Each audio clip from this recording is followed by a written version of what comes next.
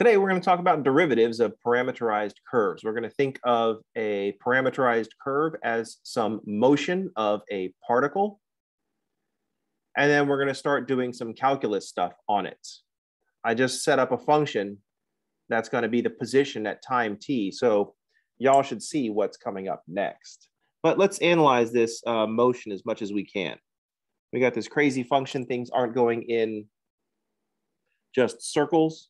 Let's think about the motion of this particle.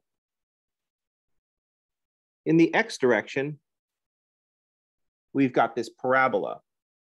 So on the xyz axis, what we're going to see is at time negative infinity, the particle is going to be approaching the origin. Then it's going to, when it gets to the origin, it's going to be turning around and then heading the other direction. Also, since I brought up position at a particular time, you know velocity is going to come into the discussion. So we also notice that the velocity is the slope of the tangent line. So here, when t is very large, the particle is approaching the origin very rapidly. But as the particle gets closer to the origin, the velocity slows down, hits zero, and then cruises on up again. In the y direction, we see this cubic graph. So in the y direction, it's going to come up to the origin, kind of stop, and then just keep going away, and accelerate away.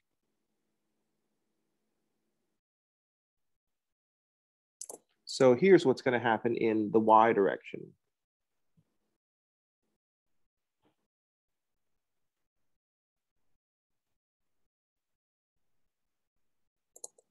So in the y direction, we should see the particle speeding towards the origin, stopping at the origin, and then speeding away. And then in the z direction, I picked the boring function. Looking at this from the side,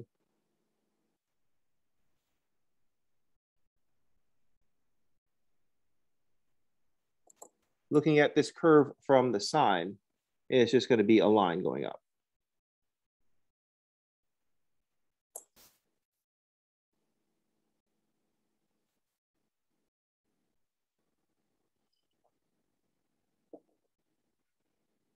All right.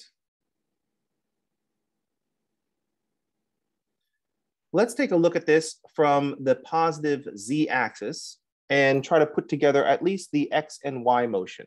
Here's the other reason I made the z-axis, the z motion nice and simple. I wanted it to be, I wanted it to make more sense to look at it from the top. So here's what it's going, I'm not showing you what we're going to be looking at. So here's what the function looks like with the x and y. Let's jump over to the equations. I've got t squared.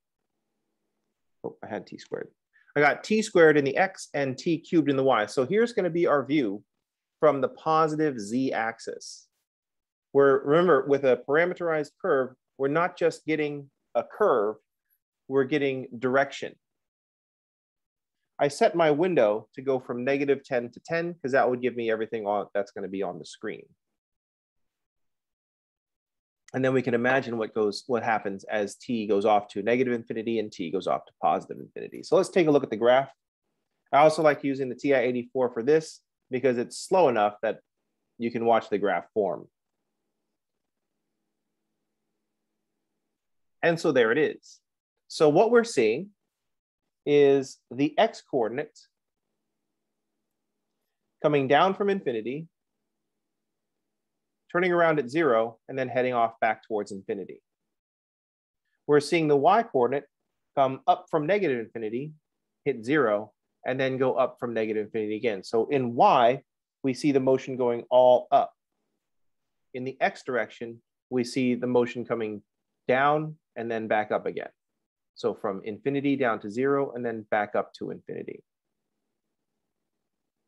So it makes sense putting the X and Y together. That's what's going on in this graph.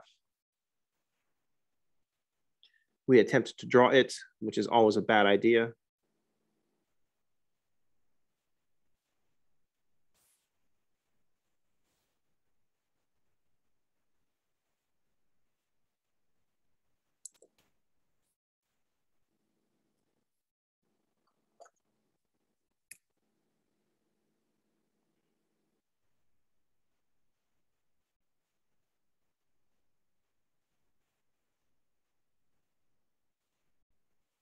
Not only are we getting this curve, but we're getting a direction. The curve is traveling towards the origin, bounces off the origin, and then continues to go up. Notice that the X coordinate starts off at infinity, goes down to the origin, and then goes back up. Starts off infinity, goes down to the origin, and goes back up. Notice that the Y coordinate goes up towards the origin, from negative infinity up towards the origin, and then off towards positive infinity. Up to negative infinity, up towards the origin, then off towards positive infinity.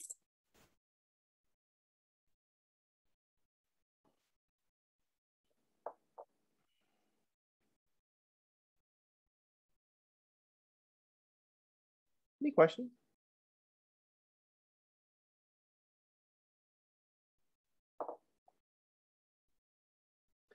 So here's going to be the view from the positive z-axis looking down.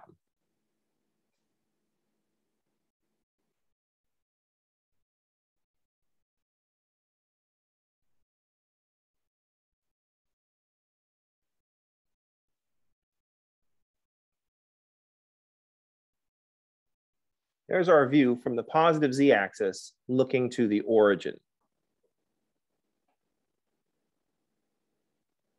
If we shift our view over to the positive x-axis looking to the origin, then y is going to head to the right and z will go up.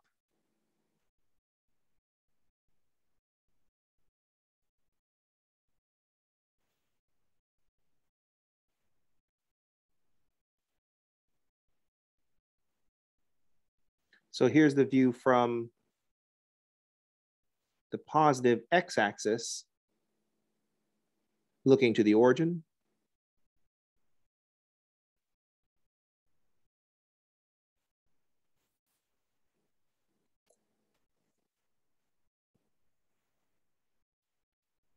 So from the positive x-axis, we're not going to see this motion of the x going down and then up again. We're just going to see what happens with the y.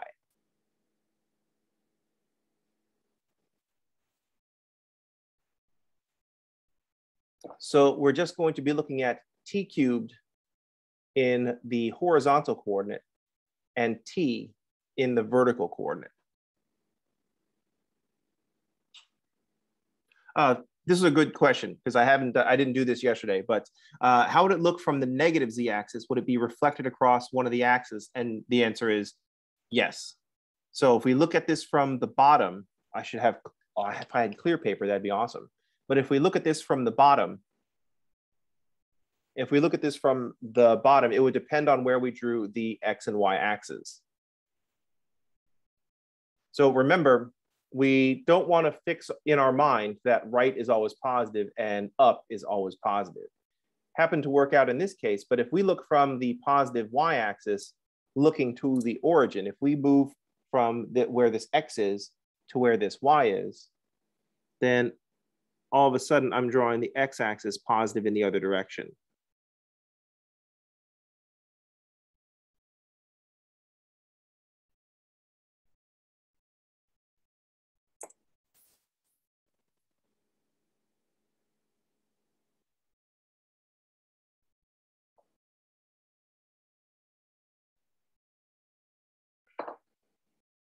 So what we want to notice, if we're looking at y and z, if I put on the y on the horizontal and z on the vertical, I'm just looking at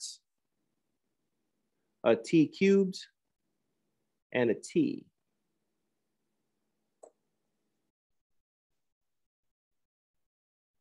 Let's see what happens if I put a t cubed Fortunately for us, the graphing calculator is set up with x positive, right is positive and up is positive.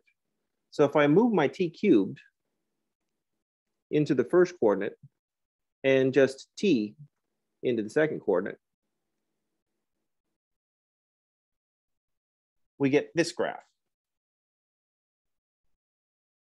Notice that this one looks like, this one doesn't look like the cube that we had before, because the cube that we had before, we were drawing y as a function of t. Now we're drawing y on the horizontal and z on the vertical. So since y is on the horizontal, I'll list that first, and z is on the vertical, I'll list that second.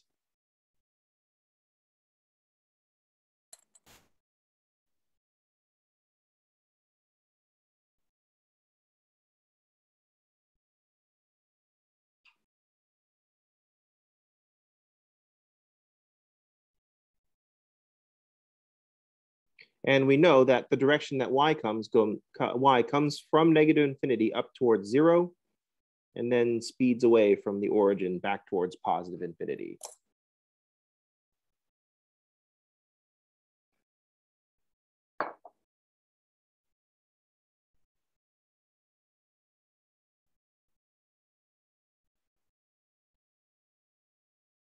Then if we look from the positive y-axis towards the origin, so now the positive y-axis is coming out towards the origin, and then from this view, if we're standing at the positive y-axis and z is going up, that's going to spin my x-axis looking around this way.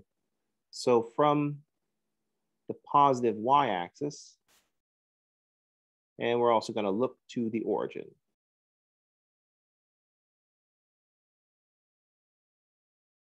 Now I've got my x is the square, and my horizontal is the squared, and my vertical is just the line.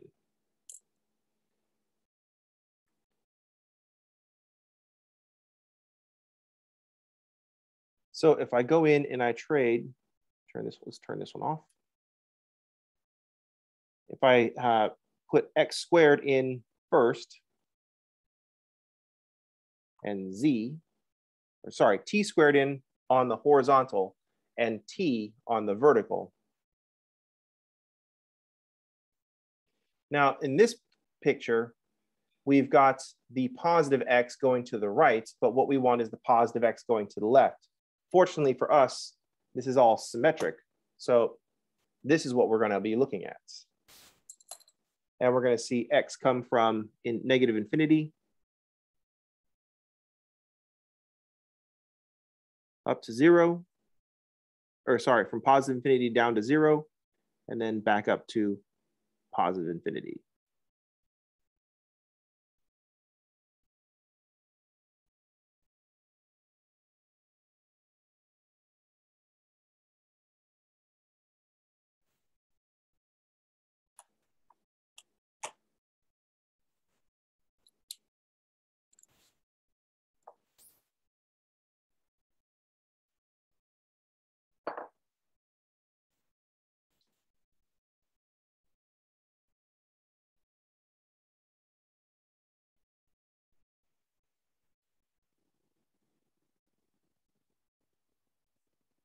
One of the reasons that this is happening, if we start to write functions, of things, if I'm going to try to write a function, let's say, since z is vertical, z is some function of y.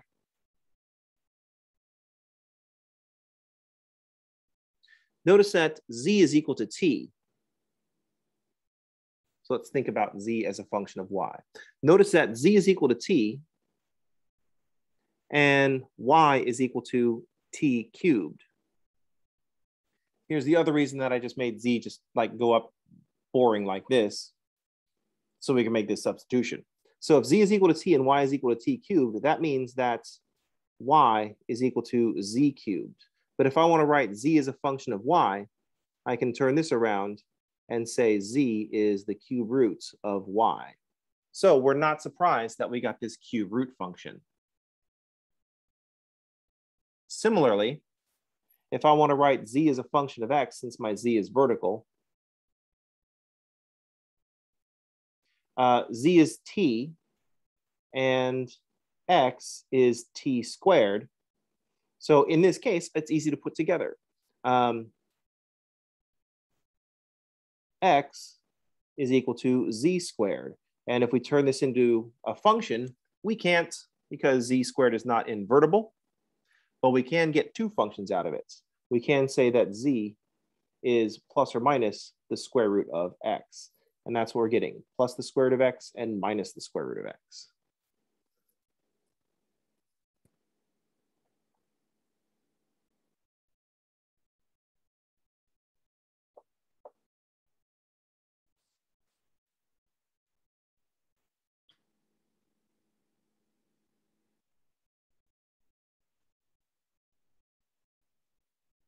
Any questions? Comments? Any thoughts?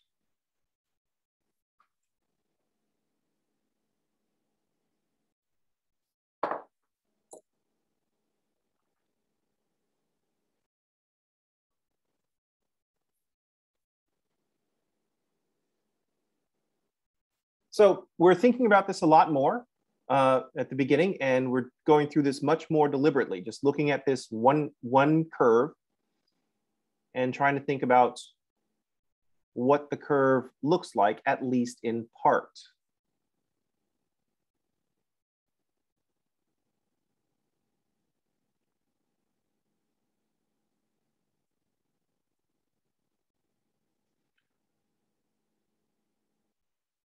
So that raises a question. What kind of calculus questions are we going to ask about this curve, which is a position at a particular time? This is the great thing about Calc 3. Once you've been through Calc 1 and Calc 2, Calc 3 kind of writes itself. So if we have, for example, position at time t,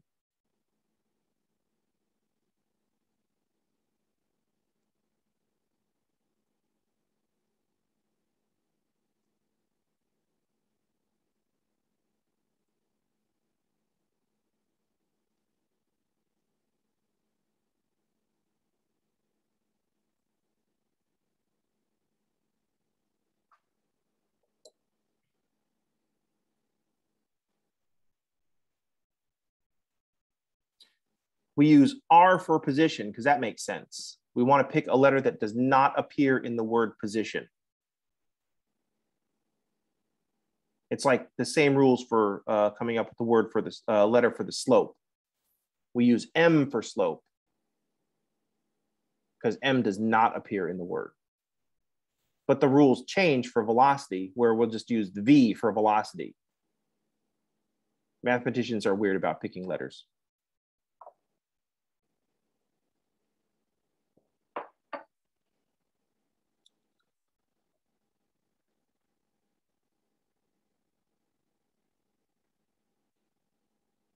I was wondering if naming like R of T is like the original, oh, my name is John, but with a silent Q. You know what I mean? It's like parents want some unique spelling for their kid's name. It's like, oh, let's just spell it differently. I always wonder if parents that do that, like choose an alternate spelling for their kids, I wonder if they play D&D. It's like, oh, I want to name my character this, but I'll just spell it differently. You know what I mean?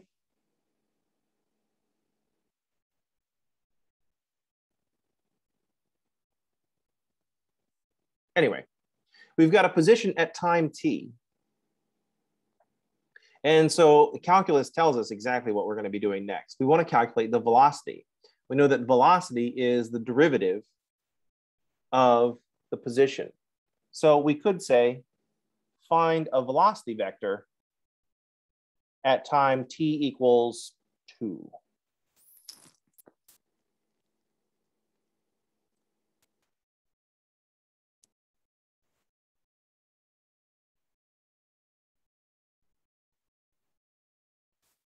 This is a thing that we do in calculus. If we're given a position as a function of time, we take the derivative and plug in a particular time, and that will be the velocity at that time.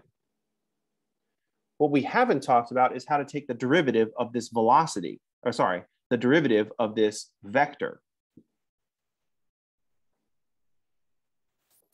So what we're going to do is guess. How are we going to find the velocity vector at time t? How are we going to write the derivative of this position vector at time t? At least we're getting away from these partial derivatives. We're back to a function of just one variable, t.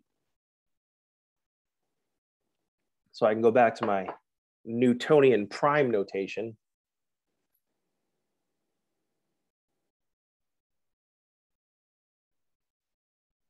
Here's the thing that we might guess. 2t I plus 3t squared j plus 1 k.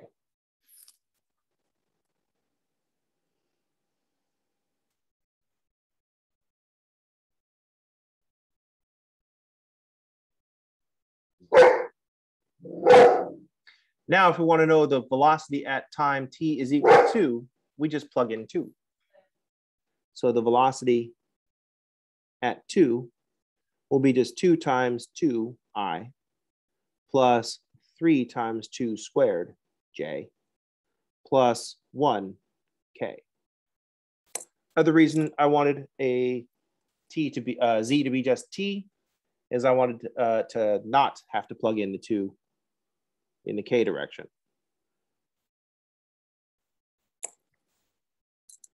So at time t is equal to 2, the particle is moving in the direction 4i.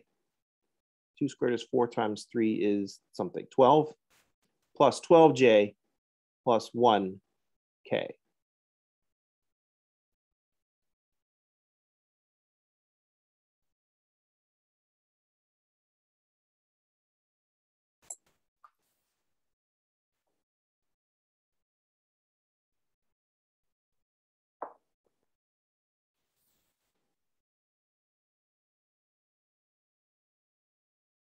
This is not the only thing that we did with derivatives. We also did things like find the equation of the line tangent to the curve at a given point.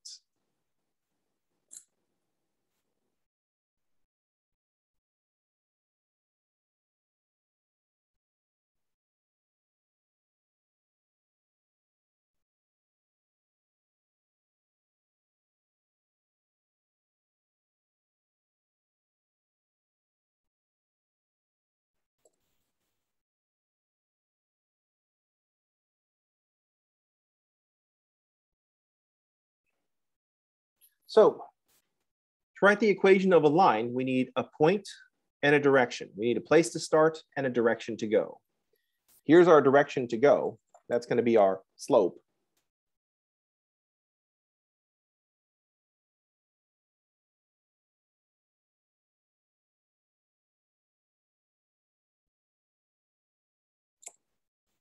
We just need a point to start. So we'll just find r of 2.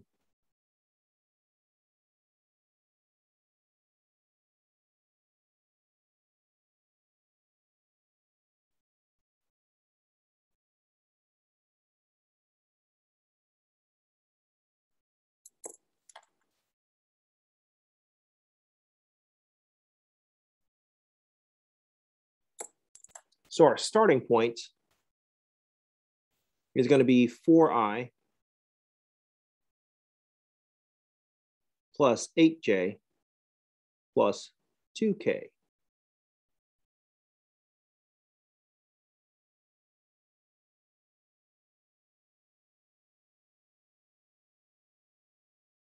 And now we've got the two things that we need, a place to start and a direction to go.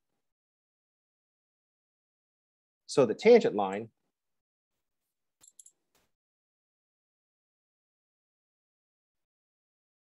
we're going to start at the point 4i plus 8j plus 2k. That's going to be fixed. So I'm going to write 4i plus 8j plus 2k. That's going to be my fixed starting point. And then I'm going to add this direction vector a bunch of times.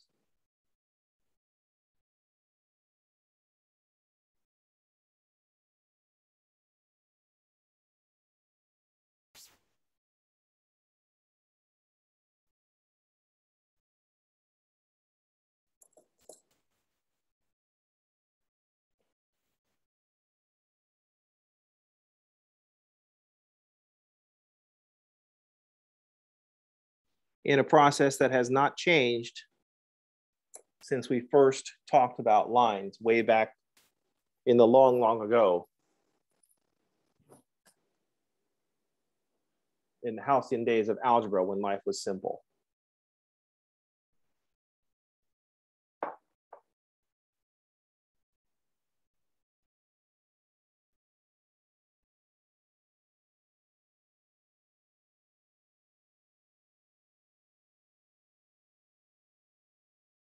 Algebra usually comes at the time when you're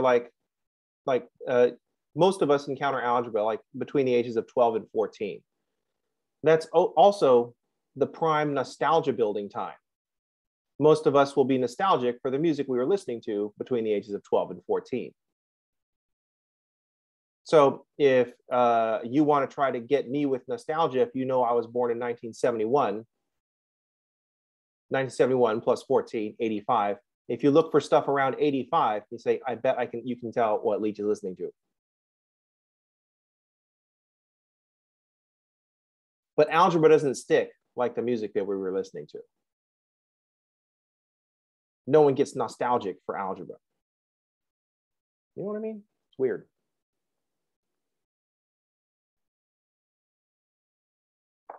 That's why all these 80s properties are so popular right now.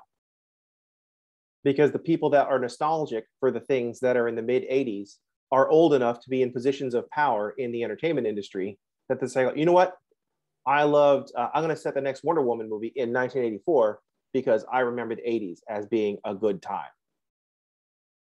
That's also a good indication of what the people look like that are nostalgic for the 80s. You know what I mean?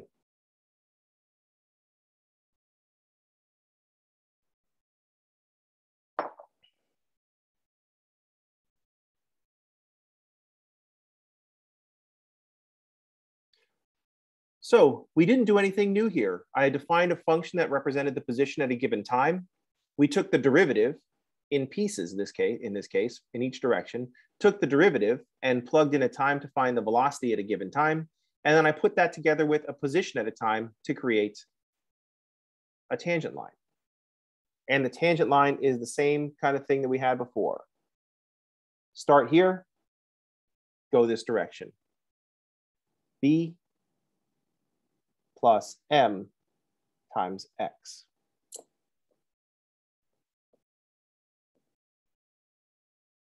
Just wrote y equals mx plus b with vectors instead of m, where we cheat because the slope really includes two directions. Slope is rise divided by run. We can get away with that because we've only got two. And so we just make a ratio of those two. But now our direction is described with three numbers, so we just break it out into vectors. Any questions? Comments? Snide remarks?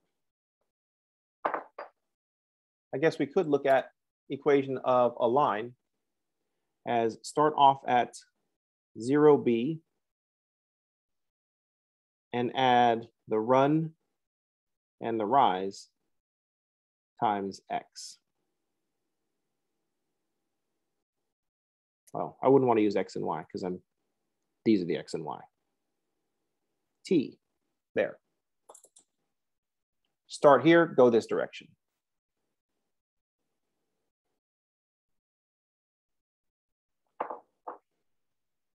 Any questions?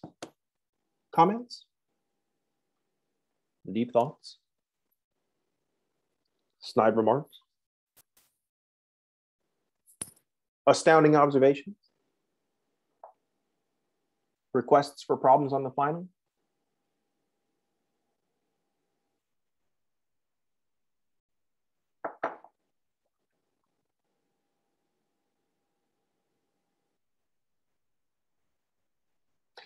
All right. That's going to do it for today. Let's see, get this whole problem in view there. That's going to do it for today, and that's going to do it for this week. I'll see y'all on Monday. Everybody have a good weekend, and thanks for playing.